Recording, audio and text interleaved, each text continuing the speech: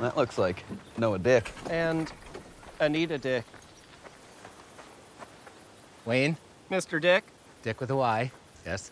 Daryl? Mrs. Dick. Wayne, feel free to call me Noah Dick. Daryl, please continue to call me Mrs. Dick. Brings you up the laneway. Wayne, your family's always been very good to our community, and we appreciate it once. You've used us right, and hopefully you feel as though we've used you right, too. Without question. We appreciate it once. Which is why I know I can count on your discretion, especially in a matter as sensitive as this one. Can confirm. Okay. This is not easy to say. Nor is it by any means an accusation. Where are our daughters? Anita Dick, now. Please. Our daughter, Charity. Charity Dick.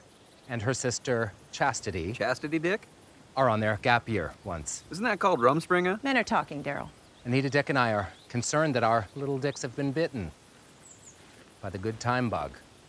And while Dicks have been known to slip out on occasion, our fear is that our Dicks have been out longer than we're comfortable with once. Have you seen our Dicks? Now, yay tall ones. Strong-nosed like their father, strong-willed like their mother. I did see him at the bush party, actually. Dicks at a bush party, you say?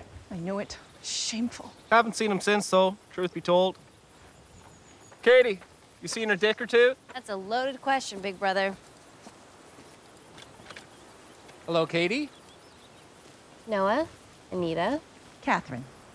Lovely day. What brings you guys by? We heard our daughters were here, and Charity and... We'll take all the Charity Dick you've got. All the Chastity Dick, too. we want Charity and Chastity home before they get swayed into a life of bad decisions once. They are free to decide whether the English world is for them. That is their right. But our Dicks belong in the hands of the Mennonite community. And we would like to gently suggest to them that they return home with us before they've been too exposed.